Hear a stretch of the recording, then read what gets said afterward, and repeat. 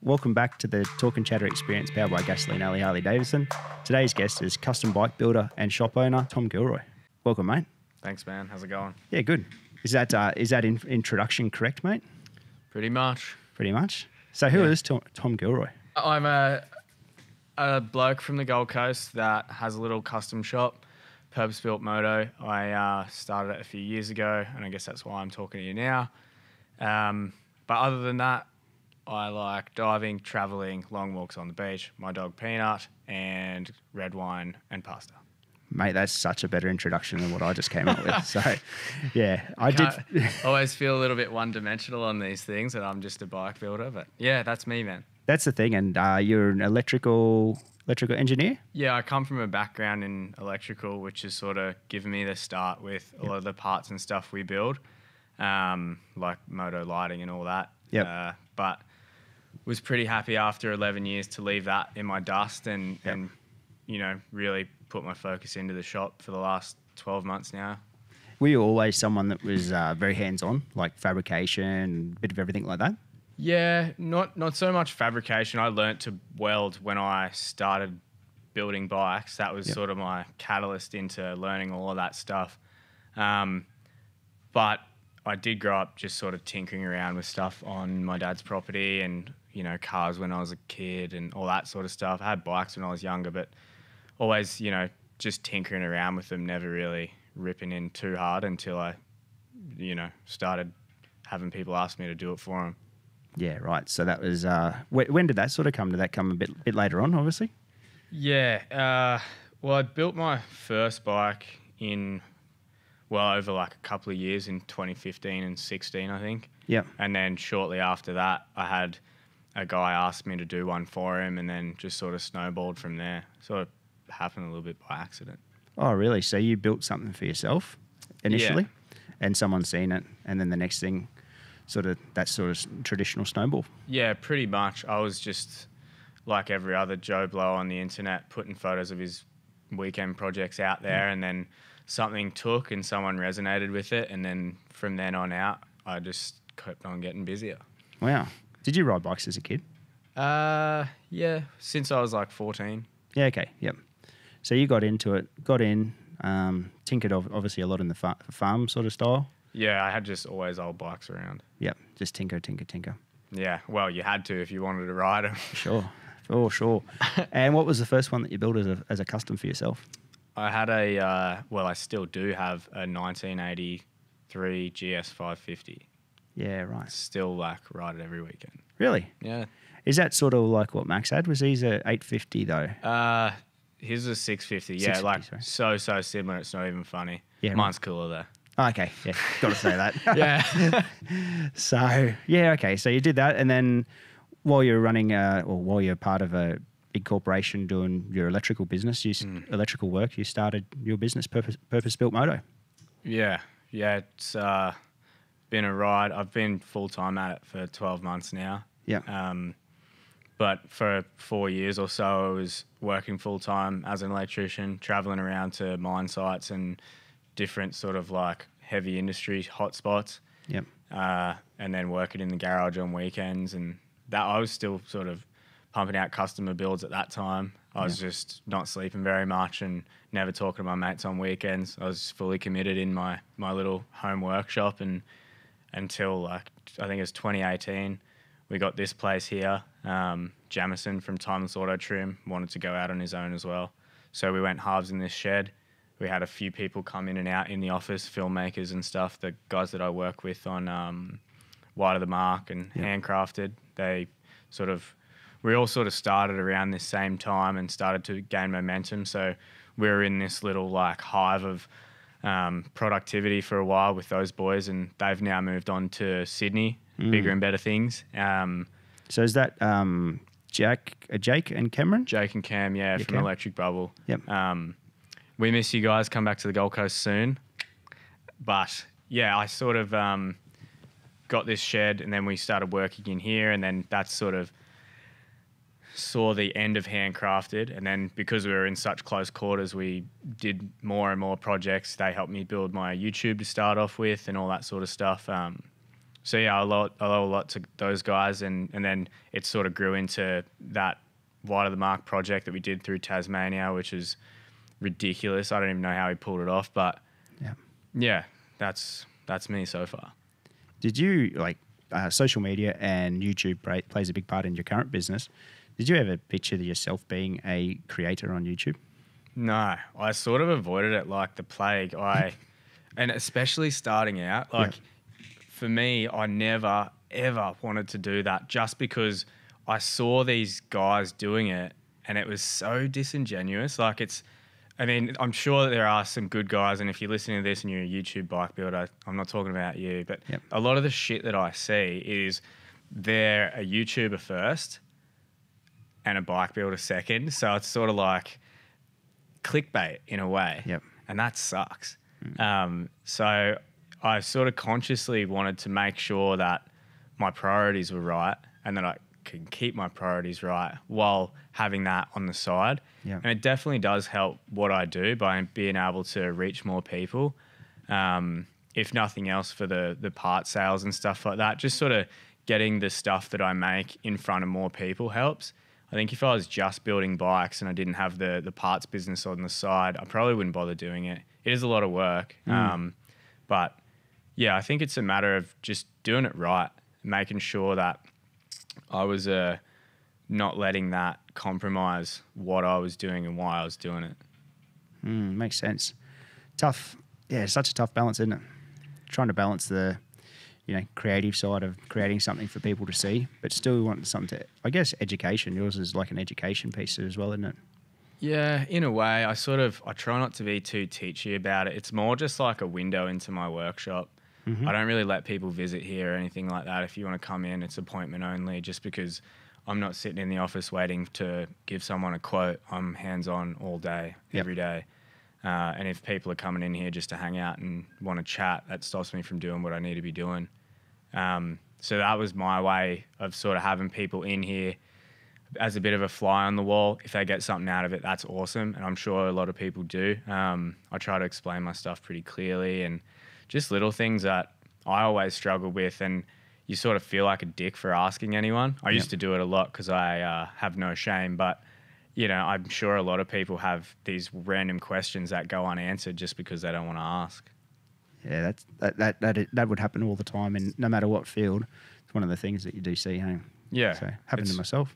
Yeah, it's if you don't know and you're sort of like you're not trained for it. I'm not a mechanic or anything, and I know a lot of garage tinkerers aren't either. So if you do have questions and stuff like that, it's intimidating to ask for help for a lot of people. So that was sort of my way of maybe giving a little bit back, and I definitely do get something out of it for myself, so it's not completely selfless. Yeah, exactly. Did you, this is a creative pursuit as well as it's a business pursuit. Were you always a creative person? I guess, sort of. Yeah. Not really. I never considered myself a creative. I guess these bikes now are where I put that energy into. Before it was like furniture and my house and stuff like that. I always, would build stuff and just renovating my house. That was my only outlet. And then putting a lot of energy into sort of travel and experience, which, helped broaden my perspective and all that sort of stuff. But yeah, I guess now I would potentially consider myself a creative in some respect, but yeah, at the end of the day, I'm just sort of knocking around in a shed with my fabricator and having a bit of fun. It's such a good way to look at it. Yeah, I guess you can't really take yourself too seriously. They're just fucking motorcycles. Yeah, end of the day, it's just two wheels and a throttle. Nothing too complicated, mate. So it is two wheels and a throttle. So how many, as a rough guide, bikes have you put out? I've only just had my first proper run at a year. Yep. Before it was like in my my old career, I would be out for 3 weeks at a time and home for 4 or 5 days and then out for another week and then back on the weekend. So I think in total, maybe 20 to 25. Yep. As soon as they're out the door, I'm on to the next. Just constant. Yeah. I don't hold any any candles for these bikes. It is a revolving door on the shop. We are pumping them out a bit quicker now, but that still doesn't stop my customers from getting the shits at me taking too long. It's a consistent struggle in my life. Was it to get into business in this business as well, was it a bit of a scary thing at the time? Maybe not so much scary, but was it, did it feel like a big jump to get into a shop in the Gold Coast and in this industry? Did it feel like a big jump? No, not at all. No? It was sort of, I mean, I don't want to say it was easy, but it was something that I never really thought about. Yep. It's tough. I put heaps of fucking work into it, but it was, there was never a point where I made a conscious decision to say, righto, I'm going to run a bike shop now. Yep. It was more of, like I said before, I had a project, I built that. Someone asked me to do one for them. That happened during that point in time. Something else came through the door. I started doing little fab jobs for people, and just for my own bike, I designed a few parts and had them made. So it just sort of happened. Yeah. So there was never like real struggle to, you know, get my foot in the door or whatever, because I'm not really concerned about what anyone else is doing around me. I try to focus on what I'm doing. So, you know, the guys that are doing similar stuff on the Gold Coast are more friends than anything. I don't see anyone out there as competition to me. You know, if they land a job over me, good luck to them. It doesn't really work like that, I don't think. I think if you've got that mindset, you're already lost. For sure. And you're always looking in the mirror. Yeah, for sure. That it's actually something really special you said in your movie, in the first movie, Handcrafted, was basically like that. Is the scene down here is a lot like that. So you can rock up at a cafe or whatever, go for a beer with someone, and it is just, you might build bikes and that as a competitor, but it's not like that, is it? No, not at all. I think like the guy closest to doing what I do on the Gold Coast is a really good friend of mine, Justin from Pop Bang Classics. He's sort of, you know, he does a lot of older stuff and just fucking wild stuff. Yeah. But that's probably like, if you were to look at it that way, my closest competitor that does as similar stuff to what I do. But we sort of, I'm down at his shed 2 or 3 times a week, and he comes up for a beer here on a Friday. It's never been like that, and I hope it never gets like that. 100%. And yeah, it just dragged me down. Yeah, you don't need that. No. So I've got enough troubles in my life. Fuck yeah. That's one of the things that, and same deal. Going to the movie, was that your concept, Handcrafted? It was my concept to like grow it. The guys at Electric Bubble came to me with the idea to like do that concept on me, and they'd actually done a couple of cool, like, I don't know if they were called handcrafted, but they were very similar, of, you know, just dudes making cool stuff like surfboard shapers, and I think maybe like a photographer or something like that. They did something quite similar with this guy in Sydney that does camera surf housing called Salty Surf Housing. He does like underwater stuff.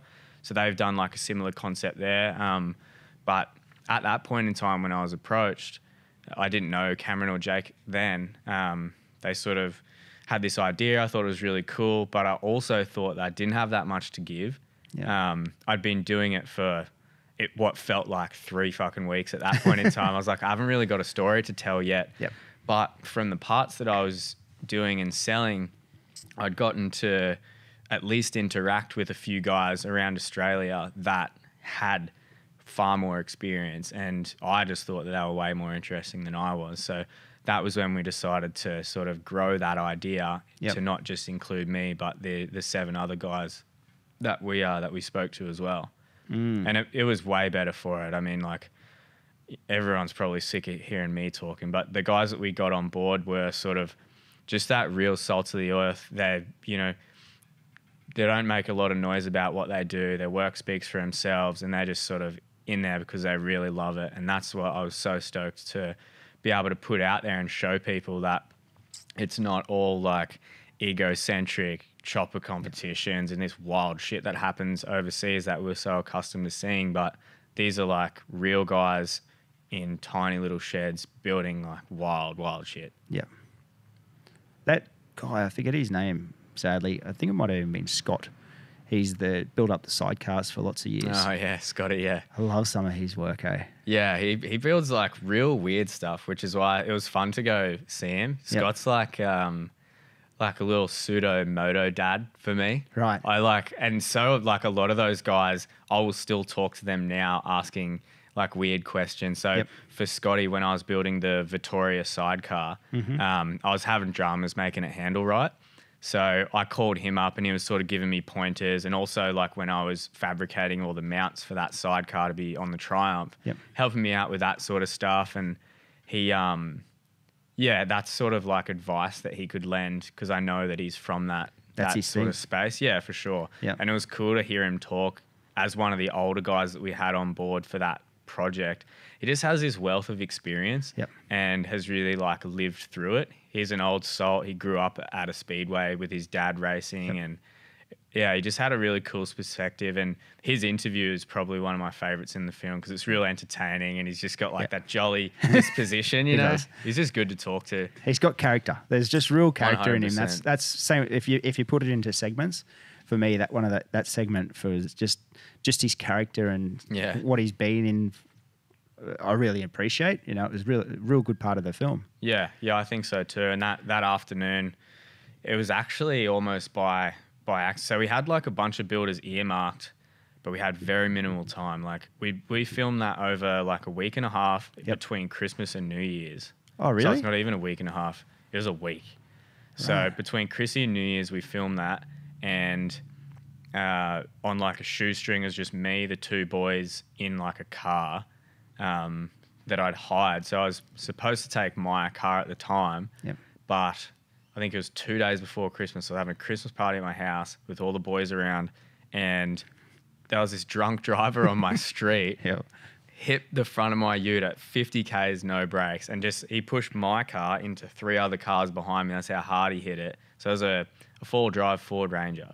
So it's not a small car by any means. It was full of shit in the back. So I pushed it and smashed these 3 cars. So my car was totaled 2 days before Chrissy and 3 days before I had to leave for that film trip. No. So it was high pressure. Worst time of year to have that. You try fucking hiring a car on the Gold Coast 2 days before Christmas. Biggest travel time of the year. Yeah. It was expensive, but whatever. It was worth it in the end. So anyway, we had a builder pull out in Sydney. It's always funny when we do these projects, like even happened with Wide of the Mark. We'll ask these people to get on board, and like, we have no fucking money to do this thing, so we're not going to pay you to do it. So it's sort of like these people don't quite understand what we're trying to do and how cool it's going to be. So these guys said no, and we're like, all right, well, fuck, we'll show you, champ. And and we ended up like, we'd done the loop down to the furthest we went was Canberra. And then we were coming back, and then we had a spot to fill, and I was like, I know the guy. So Scotty was our last stop and turned out to be absolutely incredible. Wow. We rocked up, we were filming, all his mates were out the front having beers and like punching darts before we went out for that ride scene on all of his bikes that he's built. Old Australia. Yeah, it was proper. It was good. So that was all his mates that were on those bikes when you see him in the shot? Yeah. So he'd like, obviously in his local area, he'd built a bunch of bikes for guys around, and he had a couple of race bikes on the bench that we sort of talked about. And then once we'd finished filming, we went out for a ride. Yeah, cool. And did you take one of your bikes on that tour as well, or you couldn't? No, obviously? I didn't. On a couple of the spots, we got bikes off the guys, but because it was such a last minute whirlwind of a thing, we didn't get the chance. And even like Brad Miller, when we interviewed him, at that time he'd like lent his bike to his brother or something, so we didn't get to go riding with him. And but yeah, that's just the way things are when you do things last minute and on a bit of a whim. That's a shit. To get out 50 odd minutes of a movie, that's a hectic schedule. Yeah, it was a testament to the guys. I think like it was.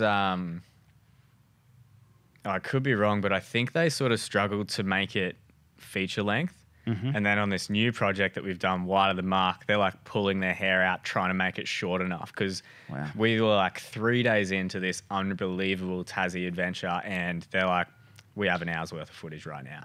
Damn. Yeah, and we did a 14-day trip. So you can imagine they're like trying to find this thing down. And I think there's just so much awesome stuff that we come across, but we're not even going to be able to show everyone. We sort of like, during the planning of the trip, I wanted to make every day like the best day. Yep. And then that almost worked to our disadvantage because we just have so much stuff and only an hour to throw it in. So, was that your, so we'll go to Wide of the Mark. Was that your concept? no, that was sort of in between you? Yeah, that was a collaborative thing. So it actually happened. We'd worked I didn't work the last 12 months. The boys had worked the last 12 months sort of editing handcrafted on the side. Yep. And we'd released it. By the time it came out, we were like, we didn't want to fuck around and like get people on board to help us market this film. Yep. We were like, fuck it, we'll do it ourselves. We like released it at my mate's barbershop. We hired a screen, put on beers for the night, compliments of the Young Henry's guys that just come to party with us anyway.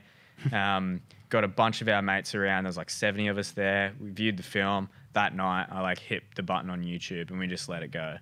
And then picked up momentum with a bunch of like film festivals and stuff like that. But that night we had an after party at my house and we were all sitting around having beers and we were so stoked. Like this stupid thing that we did and everyone was frothing out on it. And, we were a few beers deep and we were like, right, well, what are we going to do next? And I thought, well, we could build adventure bikes and go on an adventure.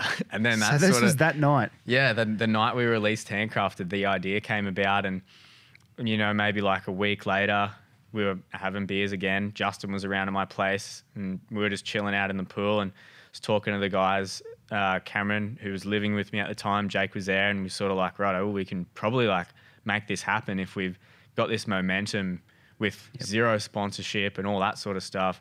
What's not to say we can't do something better and bigger next time with a bit of backing from a few businesses here and there. And then, what followed was 12 months of horrible sponsorship meetings and getting told no until a few said yes. And then, we just made it happen. So who came on board in the end? Oh, man, I'm going to fucking forget someone now. The Bell Helmets, 7 Friday, they're like a watch and sunglasses brand. DNA Performance Filters. I work with those guys pretty closely, like every week. For the shop. They've been with me since like the start, giving me cool products and, helping me out. So they were on board. Motul, Shannon's Insurance. Quadlock? Yeah, Quadlock. Yeah. Oh, you put me on the spot here. I can't forget one of them now. Shit. I'm sorry for whoever I've forgotten, but that's the way I can't remember. Yeah, we had, I think there was a total of like 9 people come on board. Perfect. Which was, enough, but it was a hard sell. So it wasn't easy. Like you've obviously put something out into the ether. You've put a 50-minute movie out. Yeah. And then the second one, it was still very difficult to get the traction. It was, if we'd sort of said, hey, we want to recreate Handcrafted with, international builders from America and France and Europe and all this sort of shit, that would have been easy. But we were showing them this sort of film that was totally garage centric, and that was more about the creative side of what bike builders do and why they do it and why they're so passionate about it. But what we were pitching was, that sort of handcrafted thing took place within the first 10 to 15 minutes. But after that, we were just on this wild adventure. So it was always like, it was so far removed from what we'd done before. Yep. It didn't really help that much. It was sort of like we did send, with our sponsorship pitches, we were sending the link to Handcrafted out to watch it, but not everyone's got 50 minutes to sit down and do that. A lot of them did, and they were stoked on it. But it was a hard thing to get across the line for sure. But like all things, that first step is always going to be the hardest. So once we sort of figured out that we wanted to do it, I committed to it. I just worked until it happened. Yep. It wasn't a high scale production by any means. The guys, they were far better geared up and stuff like that this time around for the adventure sort of filming that we did. So the footage and stuff that we got was impeccable and just unbelievable stuff. And just the scenery, you can't go wrong. But once we committed to get it going, it was a big, big task to sort of try to communicate that and put enough energy into it that these sponsors were like, righto, let's give these nut jobs a crack. Yeah. How did you go about assembling the crew? Like your bunch of riders, your friends, obviously. But how'd that Have you happen? seen that Rick and Morty episode where they have the heist? No. And then he's like, I'm assembling a crew, and everyone was just like, you son of a bitch, I'm in. It was just like that. It was simple, man. Yep. We had like one rider that pulled out, but it sort of ended up working out for the better because we got Emma McFerrin on board, and she's just a fucking rat bag, like so much fun. So yeah, it was like I mentioned it to Justin, and he was like, I'm coming. So Justin's pop bang? Yeah, we didn't have a choice. Yep. Even if I didn't want to bring Justin, which I did, he was like, yep, I'm coming, no matter what. And then Max sort of come about, like, he just loves doing stupid shit like that. Like, if you give him a dumb bike and tell him to do something off-road with it, he'll be like, yes. He's just an adventurer, eh? Yeah, he just likes to have fun. And then obviously that sort of worked in, Akin Moto, another one of our sponsors. Yes. Yep. Great gear brand, just for anyone wondering. Yep. So yeah, Akin Moto came on board, and that was sort of, Max came part and parcel with that, which was awesome. Matty Mac, because I sort of know that CV650, he'll just push it anywhere it needs to go. Yep. So he came on board. Our other bike builder, Keely Pritchett from Sydney, he's like this young mechanic mate of mine who I'd sort of met just from being around Sydney. When I was like working away a lot, I used to hang out a lot of like shops and go meet people in Sydney. Yep. So Keely was a guy that I met. I really like him. He has like just this hilarious attitude to everything. So we wanted to bring him on board because he's really ambitious, and he built this stupid vintage Triumph. It was unbelievable. He did all this custom-made alley bodywork for it. For the trip. Yeah. Wow. So he built like his tank and tail from scratch. And like, if you're taking a 1970s Triumph on a 2-week adventure, you are in for a troublesome time. Pack your spanners. But he knew it, and he was like, I don't care. So he like rebuilt his bike, the top end on it, twice during our trip out of the back of the van, which was unbelievable. So like everyone really brought something awesome to the table. And Emma came about. We had because we were going to Tasmania, we had a local rider there that I was sort of hoping would show us around. Due to like unforeseen circumstances, she couldn't make it. At the time, I was building Jake a bike, the filmmaker. Yep. We had this idea. We're like, righto, let's build a bike for you. I'll do the work for free. You can film it for free, and we'll like call it even. So just like that's pretty much a thing that started the YouTube channel. So like we had this bike there, and we're like, fuck, we don't have a rider. We wanted to make sure that we definitely had a female rider with us, because like, I mean, regardless of how many there are out there, that's definitely a subsection of motorcycling that had to be represented. And we just didn't want to be like a bunch of fucking dudes out there doing dude stuff. So like Emma was an obvious choice. I don't know why I didn't think of her to start off with. So it was really late in the game. I said, hey, do you want to come ride this trip that we're doing? Because Maddie was already on board. She's like already heard about it. She's like, yes, before I even finished the question. Awesome. Yep. But she didn't have a bike. So the filmmaker, Jake, was generous enough to lend her his bike for the trip. And then once we got it back, I just sort of like fixed up all the busted shit on it. Like all the bikes just got absolutely ruined. The whole, they just got put through hell for 2 weeks, and there was no holding back on them. That was like the one thing that we didn't want. We're like, don't worry about your bike getting broken. It'll come around. Just like go have the most fun that you can on this thing. So, I fixed up a bunch of the stuff when we got back, and now he's got his bike back a little bit. So what was his that Emma rode? What was that? Emma's was a Sol Invictus Nemesis 400. So they're like a single cylinder 400cc bike. Sol Invictus donated the bike to us for us to build like for the YouTube series as like a promo deal. So that was like already there and done, and sort of Jake wasn't too deep on the hole on it. So, but he was willing to let it go for the good of the film, which is like, that's just an awesome thing about those two boys. They'll like eat crackers and cheese for 2 weeks if it means that they have more budget to make a film, sort of thing. They're like so fucking committed. I love that. So, that's how that came about. It was like, now that I look back on it, it couldn't have been anyone else. Like the crew that we had down there, and just like the shit that went on was so fun And I said to him at the end of the trip, I was like, I couldn't have imagined it going any better. The run of weather that we had, like, we got caught out in some shit sometimes, but that just all added to the project that we were doing. Sort of everyone brought something different to the table with like a few of the bike builders there. And then obviously like having Maddie and Emma there, they're like ultimate instigators of just sort of like pushing you that little extra bit, you know what I mean? So like when someone was having a bit of a shitty time on their bikes, they're always the one that's like, come on, like you can do it, go a bit further, like twist that throttle on and just hold it out. So yeah, it was just great. And, having like Justin and Keely, they were my saviors. Like I would have hated to be the only guy that was sort of knew his bike back to front on that trip. So like when I was just off the planet, stressed out about where we're going to eat next and all that sort of stuff, trying to like hold it together. The logistics, Yeah, that was a wild task in itself.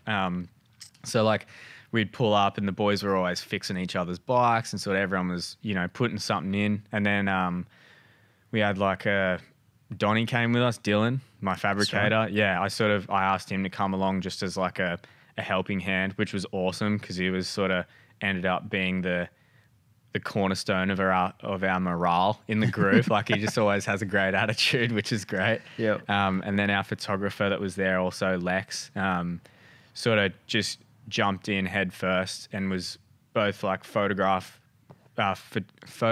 most of the trip, as well as like being second or third camera for the electric bubble guys doing drone work and stuff. So in a project like that, when things are tight and you don't have all the resources in the world, it's like so important that everyone just gets in and gets it done, which is exactly what happened. So that's perfect to come back from that and speak so positive of every facet of it. Oh, fuck. I hated everyone on the trip. No, it's all right. Yeah, I mean, tensions rise when you're living in each other's pockets for 2 weeks straight. But it's like at the end of the day, we made something fucking unbelievable happen. And I'm so happy that we put that work in to put that in place. So, yeah, I mean, if I was to say anything negative about it, it'd be bullshit. It was just, it was unbelievable. Yeah, hell yeah. Everyone had a fucking great time. What did you build for yourself? I built a 2007 model Harley Sportster. The worst decision I've ever made. How'd it go? Yeah, it was good. I mean, like, it was heavy. I'm a small guy. But I sort of did what I could to make it easy on myself. I think like, giving it enough ground clearance and good suspension and just sort of upgrading everything where it lacked helped me out a lot. And, giving myself enough time to get used to it. It's sort of like anyone can ride anything if you give yourself the chance. But it was a pig. Like to gear a bike like that down low enough that it's capable off-road is really difficult because the sort of gear ratios in a bike like that they're not that far apart. So like on a dirt bike you have like a low first, second, third, and then they sort of step out in fourth and fifth and especially like a lot of the adventure bikes where you've got to go from doing tight dirt to highway riding for a while. So the Sporty sort of struggled with that. It'll top out at like 100 clicks. And that's first gear idling. I'm still like between 25 and 30 Ks, which is pretty fucking quick on a 230 kilo bike through a single trail, like tight track. For sure. So I struggled a lot, but that was part of the fun of it. I think like if you took 30 kilos off that bike, it'd be a whole other game, but it made it. Yep. That's about all I can say. It made it. Is it a bike that you like? You obviously turned a fair few bikes over. Is that something you keep? Is it pretty special to you? Yeah. I mean, I still have it. Yeah. I'll probably keep it for like another ride trip or two. But I'm building another one now for a client that came in and saw me building my first one, and he's like, I want that. So obviously the second time around, his is just turning out way, way better, and I'm jealous of that. So I think like I didn't choose the Sportster because of the trip. I already had it in my garage, and I was like, righto, well, this is my bike that I'm taking. So yeah, I did what I could to make it off-road capable and reliable. It's sort of my biggest mistake, I think, was it's like a late model rubber mount. And I didn't realize, but those things are like 30 kilos heavier just off the bat than the hard mount, like the older model Sportsters. Yeah, up to 99 or something like Yeah, that. Yep. yeah. So this one that I'm building right now is a 98. So it's already like miles and miles lighter. But from I think like 267 or it's like in the high 260s curb weight, like full of gas and all that sort of stuff, is what mine was. We got it down to like 235. And that one, it starts at like 235. So I'm looking forward to like chucking that one on the scales when we're done with it, seeing what I can get. And then that'll sort of help influence my decision. I definitely want to ride like a sporty again, just because it's so dumb to do as an adventure bike. But yeah, just to make it more manageable for me, I've either got to make my bike lighter or get a gym membership. It's either human or performance of the bike. Exactly right. I was talking to Emma, and I think it was day one. Day one was a pretty full on. Was that the day on the sand day, wasn't it? Yep. Can we like? I'll only talk about things that I would have seen online because you got a lot to come out in the movie. But that was a pretty crazy day by the sounds of it. Yeah, I don't think we haven't really been like holding this close to our chest. We sort of during the trip we were pretty heavy on the social media because we wanted to, we have like a bunch of mates that all knew about this. There's no big secret, so we wanted to bring people with us on that trip. And yeah, day one was like purposefully the hardest day because a lot of people in the lead up, I didn't want to give too much away. So I'd planned this trip, and what a lot of people think adventure riding is not what I want adventure riding to be. So adventure riding to a lot of people is, taking in some nice scenery, stopping at a pub for lunch, going down a gravel road for the afternoon and ending up at an Airbnb. That's fucking bullshit. I want to go like off-road where dirt bikes go, camp out in the middle of nowhere and eat food off a campfire. That's what adventure riding is to me. So that first day, because everyone was asking me, they're like, oh, what sort of riding are we going to be doing? I'm like, prep your bike to be like a dirt bike. You got to, we're going off-road. I don't think a lot of people really like thought I was serious. The first day we headed like straight off gravel roads after like, maybe 45 minutes on the bitumen, down some gravel roads to this like dead end town, straight onto the beach, like down through some tracks. Everyone was crashing like on these stupid bikes that we had built. They were all way too heavy for the job and not really up for it, but we were having the best time. And we got onto a beach in Tasmania. It was like 26, 27 degrees, perfectly sunny day. And we just had so much fun that first day, but it was super challenging. Firstly, getting in there, like on sand, especially for me and the boys on Bonneville. So Max and Justin were riding Triumphs, and we sort of struggled just because our bikes were so heavy. Maddie had a heavy bike, but that motherfucker can do anything. Emma's was going really well because it's just, nice and light. She's an awesome sand rider too. I think they sort of grew up doing that. Keely had a bit of drama on the first day and ended up like meeting us after the beach because he had to like fix his top end. But yeah, we sort of threw everyone into the thick of it on the first day, and like that was the hardest sort of trek that we did, but I didn't say that to him. That was just sort of like this is definitely what we're in for. Like it's not going to be an easy road. And that like everyone was, especially me, like I crashed probably 4 times within 100 meters one day on this like super soft sand. And my bike just kept on washing out. So that was sort of like, all right, this is what we're in for. Set the mood for the rest of the trip. Everyone had already broken their bikes and scratched it for the first time. So that was out of the way. And then we could just have the best time ever for the next 13 days. So 13 days after that, crazy times. You went up, what's it called? The most amazing, basically. Jacob's Ladder. Jacob's Ladder. You went there. Isn't that incredible? Man. Yeah, that afternoon was fun. So that was like probably our 3rd or 4th day. Each day I kept a journal. So I've been like blogging on the Wide of the Mark website. So sort of like as a bit of a preview to the movie, I'm like writing about our experiences on the road and stuff like that. Because I'm sure a lot of people are going to sort of take what we've done and jump on their own bikes and go and replicate it, which I'd be stoked about. But a few days in, everyone was getting pretty comfortable on their bikes. We'd set up camp and we just decided to go race up Jacob's Ladder for the afternoon. We must have done up and back 10 times. Damn. And each time it got looser and looser and looser and faster until we sort of got to the point where we're like, oh, we should probably stop now. Yeah, Riding button on the off. side of a huge cliff. Yeah. And it is. Like, if you ride that is so steep down to the bottom. Yeah. I mean, it's all right going up. Yeah, it's going coming up back down. super fun. Going down is a bit of a task. Yeah. But whatever. It was fun. Yeah, it's awesome. It's just that view up there. It's incredible. Yeah. It just added something else, like knowing that if you sort of slid that bike a little too much, you're probably not going home. Oh, it's crazy. The day on the what is it? The West Coast. On the West Coast, there's a little ferry over there that comes from. Oh yeah, on those white Strawn. silica roads. Yeah, really. The Western Explorer is the road that takes you back up.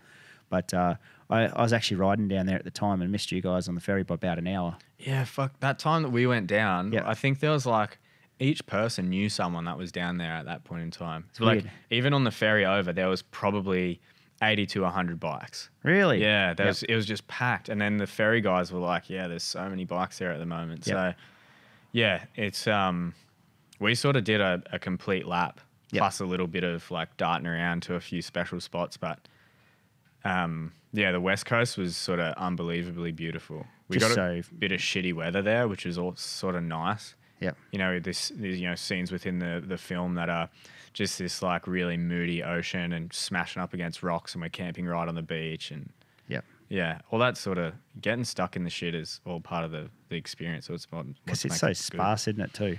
Like, Yeah. West Coast is just, there's that Western Explorer that you get off the ferry over there, and it's just so different to anything. Yeah, well, like you get all the nice stuff on the East Coast, but Yeah. then that rugged West Coast, I really liked it. I was sort of, when we got down the bottom, I was stressed beyond belief because my rear, like I had a stock Harley hub on the back of my Sportster with a chain conversion, and it just kept on tearing spokes out. So I pulled over at one point and there was like 6 busted spokes just from like giving these bikes hell for the last, I think it was like 5 or 6 days in at this point. So I had to like quickly get these spokes airbagged down to me from Ash's Spoked Wheels in Brizzy. Yep. They airbagged them down to me at Indian Motorcycles Hobart. The guys there were like, I called them up. I explained the situation. I'm like, mate, if I can't get this wheel fixed, I'm toast. And they're like, no worries, park your bike here for the weekend. Your parts should be here on Monday. You can come back then, use our shop to rebuild your wheel and get you on your way. So like, they let me use their tire machine, their like wheel truing stand and stuff. So I relaced the wheel, got it all sorted out, found like a broken bolt on my sprocket. So I like all this shit that I should have just done a cush drive conversion. Like the Harley hubs just weren't up for this like chain off-road sort of vibe. So, and that's something that I've improved on this latest project. So yeah, anyway, before we hit the West Coast, I had to like rebuild this wheel in a shop, chuck it on the bike and hope that it made it for the last 7 days that we had to ride. I missed 3 days worth of riding Yeah, right. because of that. And then I had to catch up with the crew. And did it make it? Yeah, it Made made it the it. whole way after that? Yeah. I mean, I've been riding around with a busted spoke on the rear because it's happened again. I'm just sort of waiting out. I've worked out a way to do an adventure hub conversion. So like taking hubs and wheels off, they're aftermarket, but they're from like an adventure bike. Yep. So they're like cush drive, better brakes than the Harley. So they've got like Brembo brakes, and I could do like a twin disc conversion on the front. And they fit in pretty easily because the axle sizes are pretty close. So like it's a matter of swapping out the bearings, and they go straight onto the setup that I've got. Perfect. Yeah, which is hopefully going to save me like so much heartache next time around. So next adventure that you do, you shouldn't probably have that issue anyway. I don't think so. Yep. Well, I hope not because it sucked, but I definitely will be taking some spare spokes with me. For sure. Yeah, it's just like a huge oversight on my part because we were so under the pump with like organizing everything, and the spokes on like a road hub are bent at like a 90-degree angle. Right. Whereas if you look at any off-road hubs, they're normally like a 10 degrees. Pretty. You know, that those hubs are made differently, and the spokes are either straight or on like a very minimal bend, which allows heaps more flex. Yep. And yeah, just a massive oversight on my part, but I definitely paid the price for it. Yeah. So you missed 3 days from that. How'd you enjoy bed in the shed? Bed in the shed was awesome. Yeah. Good place, eh? Yeah. But so like, as much as we like got out there, Yep. if you're going to do that for 2 weeks straight, we would have killed each other. Yep. Like everyone just sort of, you get a bit over it, you get dirty and like, you know, you want to have a decent feed. I mean, we were eating well and off the campfire, but throughout the trip periodically we'd set up these nice stays for everyone. Yep. And Bed in the Shed sort of couldn't have come at a better time. We had a bunch of trouble with a few of the boys' bikes, and we were all sort of like coming off the back of, I think it was like 3 days straight, like in the middle of nowhere. Yeah. Rocking up to Bed in the Shed that had like a full-fledged workshop that the guys, you know, took over for the night, and Max actually like broke their vice in the shed. So Max blew a couple of his shocks out on the Bonneville, and he got some sent down from a mate that landed like that day. Yep. Luckily, there's so much lucky stuff that happened on this trip, but someone sent him some shocks down, and we had to press the new like bushings into them. So it was like doing it on a vice, and it was this old shitty thing and just broke. So he had to like air freight them a new vice after we left. No. And stuff like that. Yeah. But Bed in the Shed was wild. It's such a nice place with like that big open plan living room. Obviously you've been there, right?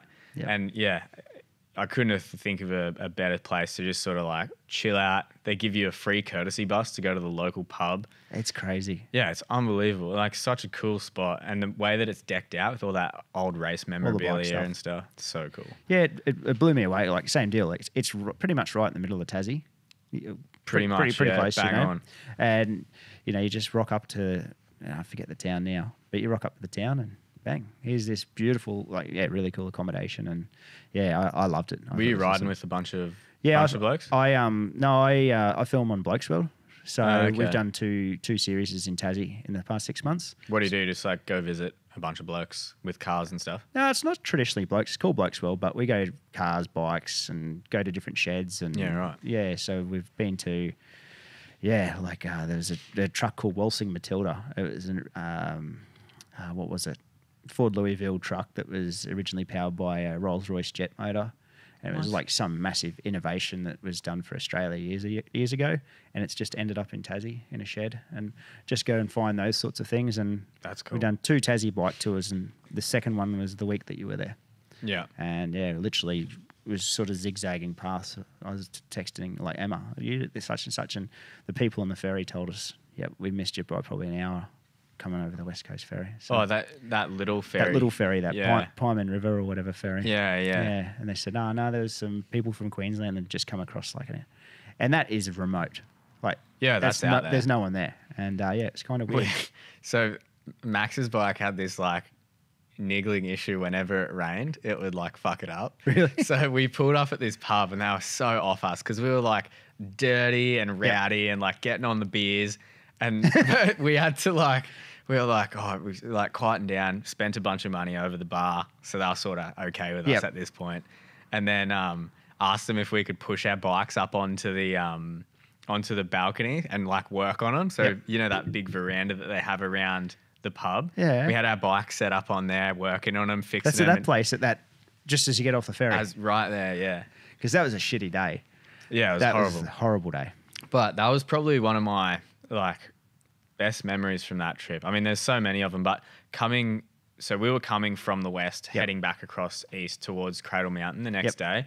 So riding through those like white silica roads in that incredible green forest. It's incredible. It was like foggy and raining. It was just like out of this world. That sort of experience, like I don't mind getting rain on, I don't mind getting cold. If that's the trade-off, like I'll happily do it. That was, that for me, exactly the same. I was actually only looking at the footage the other day. We're in the middle of doing our edit for the show, and coming through some of that area, the white road, it just contrast, pure contrast. It was unreal. And then it sort of opens up into those hills, you know, and that was a pretty sketchy ride down on a bunch of bikes with knobby tires heading down that range. You know, it's quite like windy roads and it's all just like cold and slippery. Yeah.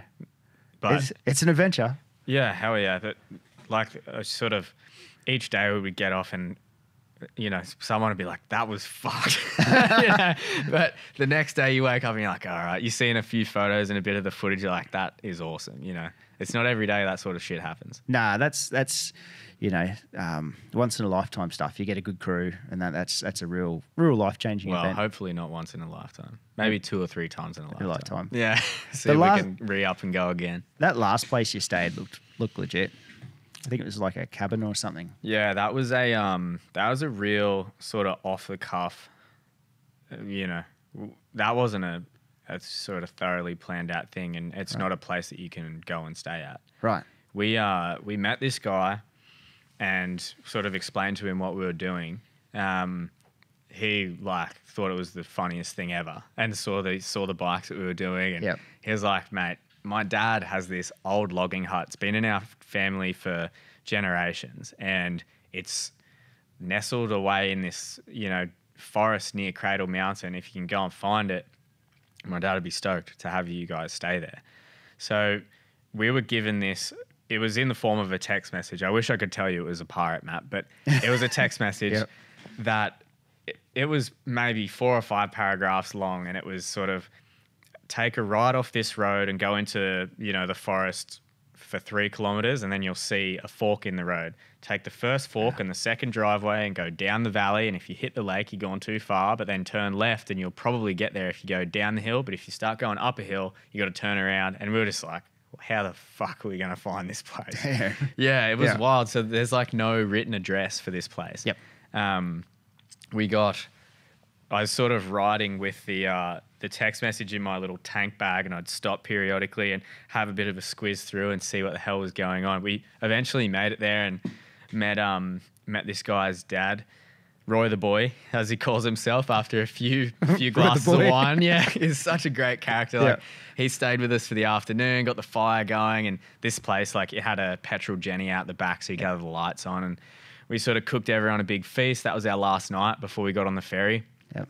Cooked everyone a feed, gave everyone a thanks very much, and Roy was there for the afternoon and then split off. But we met the guys. They sort of come down and hung out with us for a drink in the Arvo as we were sort of celebrating and looking back on the trip. And then that was it. It was done and dusted. 2 arduous days of driving 6 bikes back to Queensland from Tasmania. Yeah, right. So you obviously had your van there. Yeah, we took the van and another higher four drive. So it was pretty tough because you sort of need, the ideal vehicle would be one of those VW 4-drive vans. Yep. But that just wasn't an option for us. So we had my van that would sort of take gear, and then we would condense the gear into the 4-wheel drive, go off-road where we needed to go, leave the van for however long we needed to leave it for, and then sort of circle back, pick up the van, and take it to the next spot before we darted off the road. It got a lot of the places were quite accessible. I wouldn't recommend you take your own car there, but if you want to push it up, you can do it. So we had 2 support cars with the film crew and all their gear and stuff in it, and we had to make sure that the guys are actually carrying their stuff because that's you got to do that. It's all part of it. Yeah, exactly. So we made sure they were all carrying their shit and packing food and water and stuff like that, but. Yeah, that's all we needed. It was 2 cars. There's 4 other people apart from the riders, and just got it done. Perfect. Now, at the start, you said you like other outdoor stuff.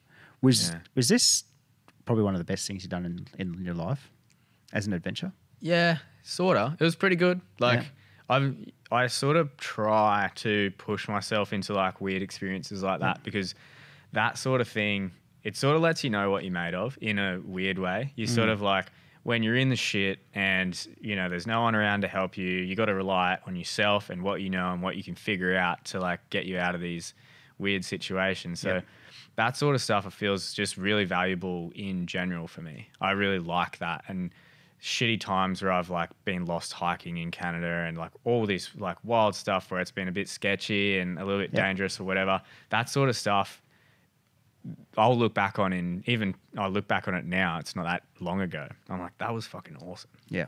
So I sort of seek out that sort of thing. The trip definitely is a massive highlight in terms of what I've done in motorcycling. But yeah, I've sort of conditioned myself to try to go and I don't like those holidays where you sit on a beach and drink cocktails. They're awesome, but I try to, seek out those weird ones and sort of get myself into trouble a little bit, Yeah. Off the beaten track. Yeah, exactly. And it doesn't even have to be like, backcountry hiking or whatever. It's just like doing random shit that's not that safe. Just go hitchhiking or whatever. I don't care. Just whatever it is. Yeah. Yep. Well, is there any date for Wide Open Mark? No. No. Okay. Yeah. I mean, like everything with this project, we went into it not knowing too much about how this whole deal works. So the guys have done like a smashing effort on getting the film edited and stuff like that. But there's stuff at play with like after the film is finished, getting it released. Yep. There's like quite a big lead time, which we didn't expect. So like you hand the film over to a company and they take X amount of weeks to, generate all the content that they need to for promotion and release. We're sort of like working through that at the moment, finding our way. It's all going really positive. Like the people that we've shown the film to are just like losing it about it. Awesome. Which is good because there's nothing really out there like it. So, I wish I could tell you, but we just don't know at this stage. And it's also a matter of like, you don't want to push it and sort of inhibit the end product. Yeah. So that working on a deadline sucks for anyone creative. It's it's a part of life, but if you can avoid it, which we can because it's an independent film, like we're not on anyone's payroll, so we do what the fuck we want. Yeah. It's the best way to be, isn't it? Yeah.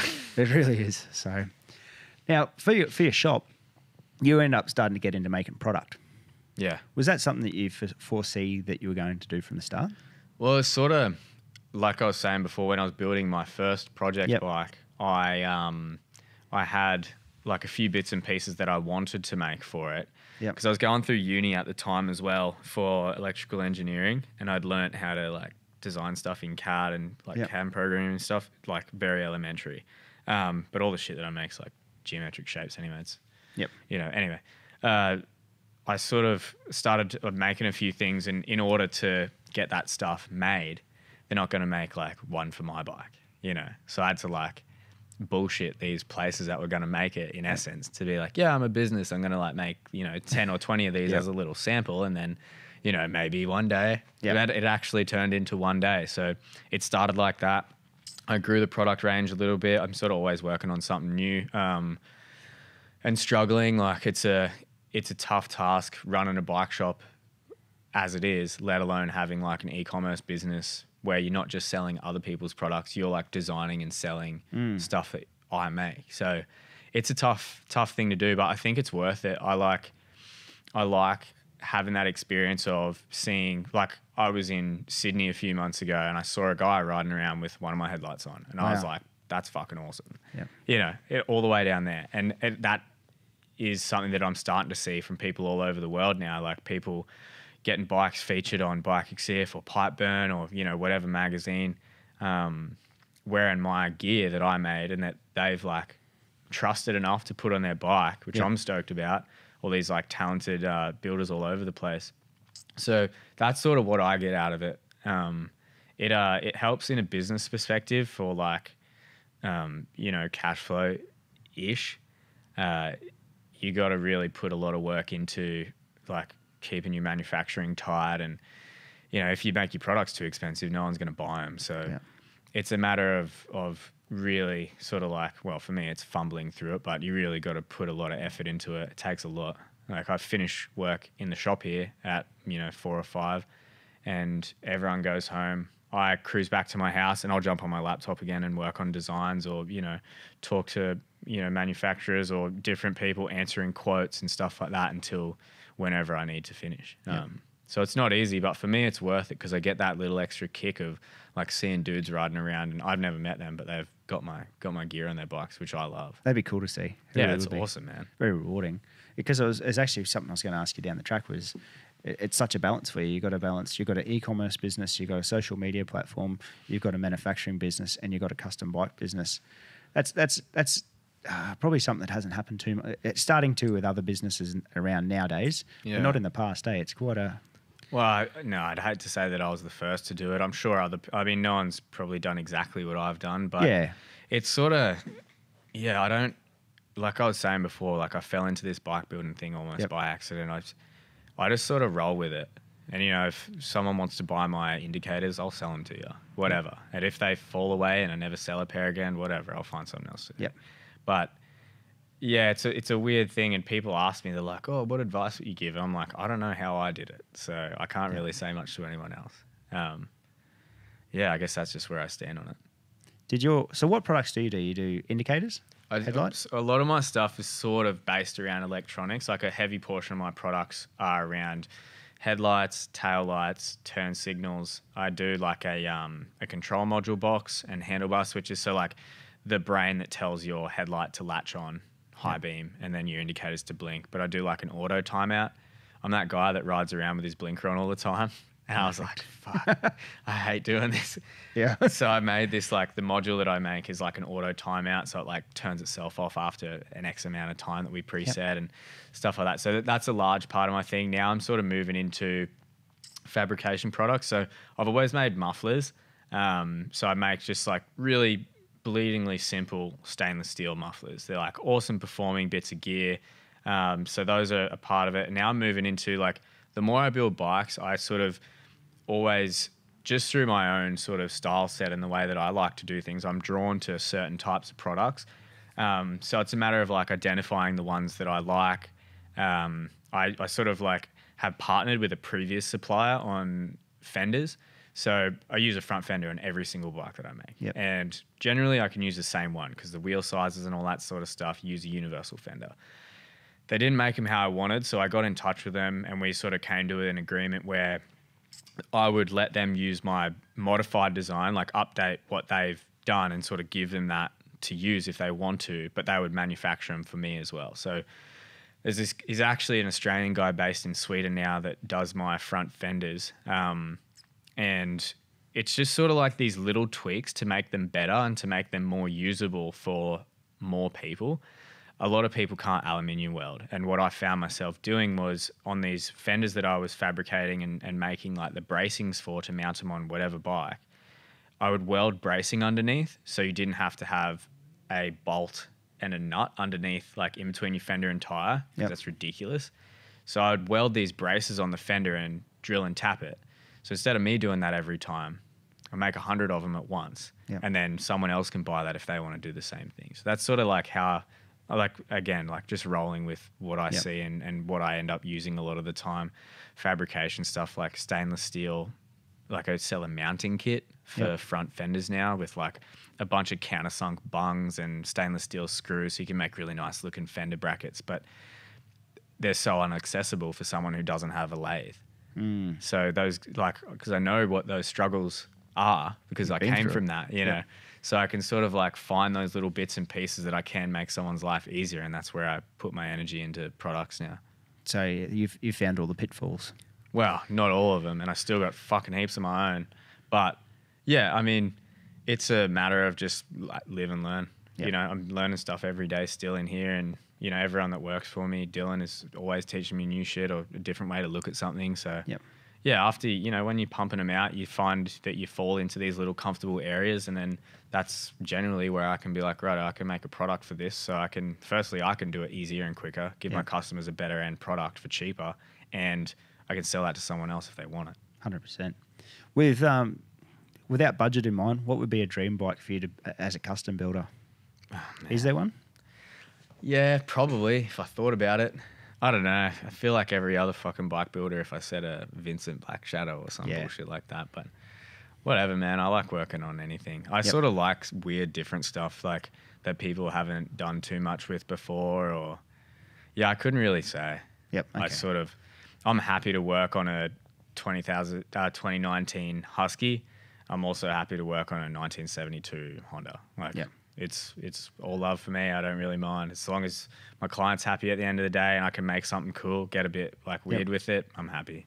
Were you someone that looked for like a sense of community in a way of like, so Motor Social, that was one of your events? Yeah. Was that something that you, at the time, and I don't know, are you still... I mean, yeah, COVID really kicked that one in the dick, but yeah, whatever. It's still there. I just haven't been able to put that time into it, and the event sort of stuff has really dropped off now. We'll kick it back in the guts again for sure. Yep. But it's just a matter of when. I think like coming into summer, I might start doing stuff now that bars and stuff are open again. Yep. It was a great thing, wasn't it?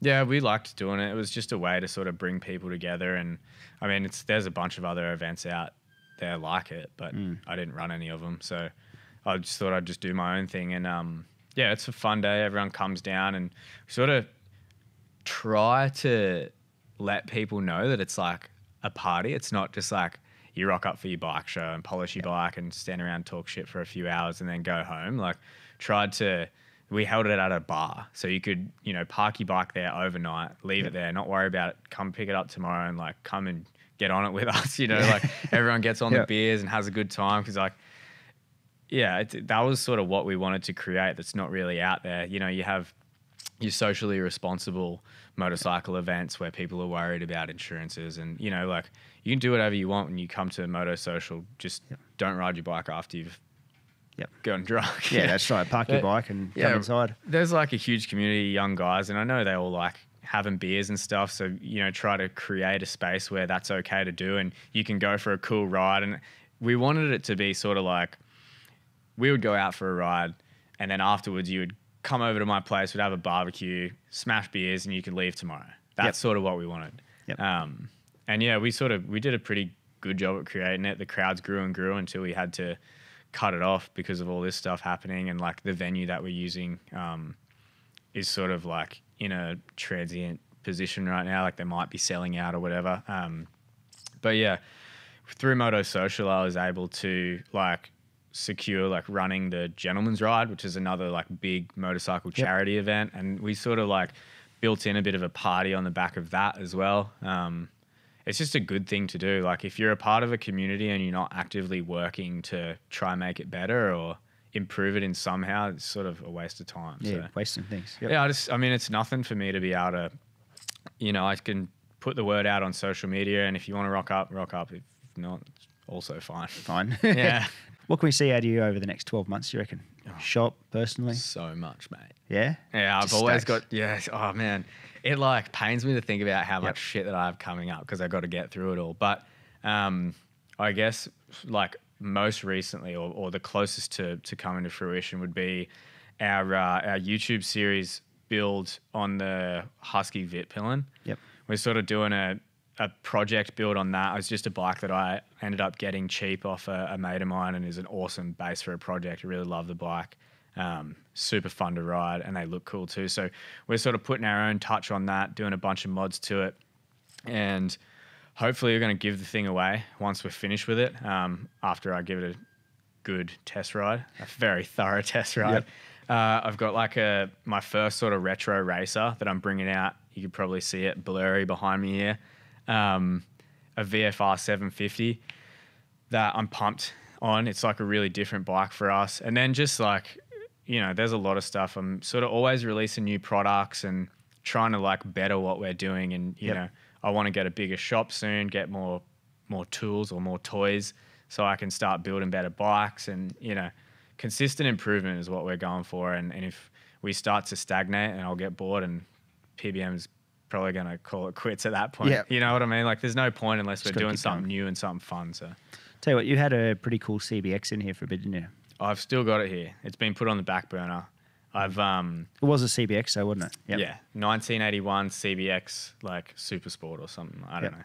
6-cylinder, 1000cc. Everyone always asks me these like tiny details about specific motorbikes that I work on, and I'm like, man, I work on 10 different bikes a week. I like do not have the capacity to learn every nut and bolt about that bike. But yeah, so CBX, the 6-cylinder Honda, big fridge. It's lucky the dude we're building it for is also a big unit.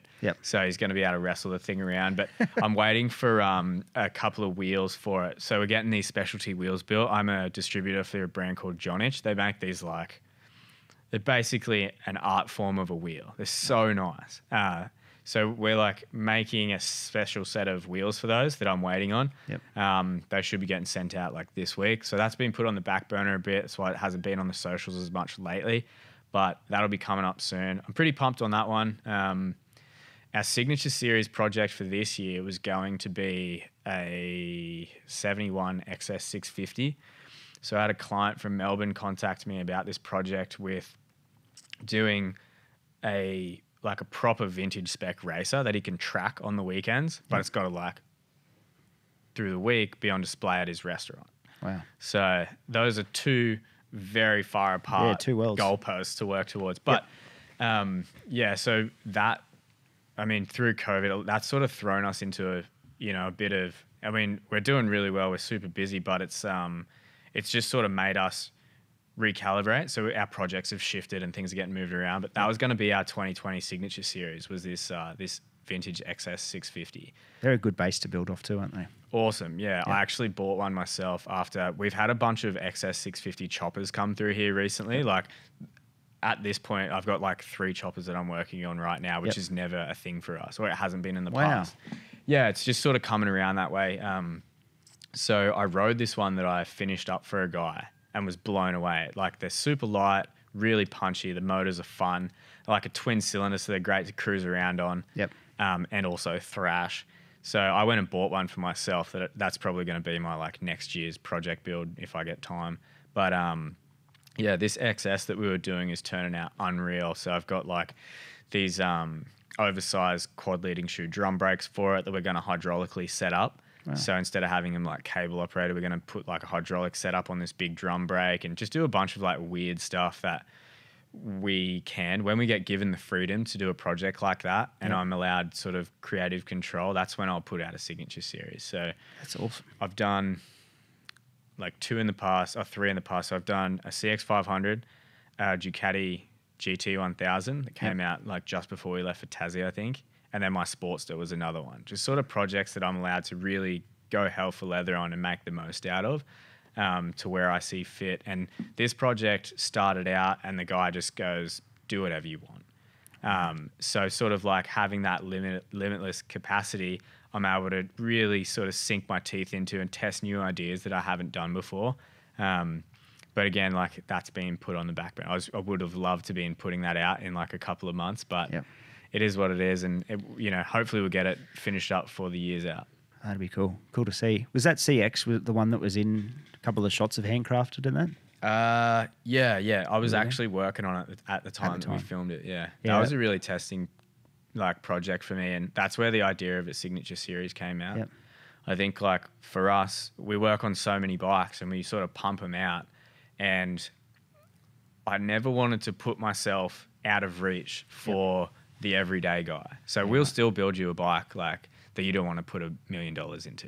Yep. And I'll always do that. I want to do that because that's where motorcycling is predominantly. Yep. But as I started to develop and sort of get better, I started to get these higher budget projects that were something special. So I felt the need to sort of delineate that a little bit and sort of make the projects that we do for the most part still accessible for anyone. But if you want that wild bike that people just hang out the window at the lights for, and something that I can really go gnarly on, that's where our signature series lies. And that's what that is sort of for, to just have that there on the sides, be like, yeah, we can do this, but we'll still do your like everyday SR 500 if you need us to. It's good to be able to give people that option too, isn't it? Yeah, well, some guys just want like nothing but the absolute most unique and best will do. Yep. And that's when I say, well, look, if you want to go real deep on this thing, we could build you a signature series project and it's going to be out of control, but you can't have anything to do with it. Yep. Yeah, you stay at home. Yeah. You sit on let me do my thing. I'll call you when it's done. Yep. Oh, that's awesome. But I also am really thankful that we've sort of gotten to the point where I have clients that trust us that much. Yep. Which is amazing. And it's sort of happening more and more now. We still have, there's some customers, as always, that sort of jump in and try to micromanage you, which sucks, but you just got to play the game. But yeah, for us to have that sort of client base that trust in us so much that they can just sort of bring us this bike and expect that they're going to get something that they're super happy with, I'm so grateful for that. Like, I couldn't ever imagine that someone would roll a bike in here and be willing to just go for it. It's obviously respect that you've earned through the community already.